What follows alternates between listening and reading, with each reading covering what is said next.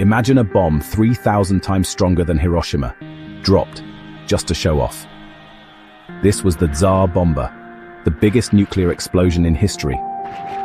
On October 30th, 1961, the Soviet Union dropped a massive 50-megaton hydrogen bomb over a remote island in the Arctic Circle. The Tsar Bomba was so huge, the shockwave traveled around the world 3 times. Windows shattered 560 miles away. The flash could cause third-degree burns 60 miles from ground zero. The mushroom cloud, it rose over 7 times taller than Mount Everest.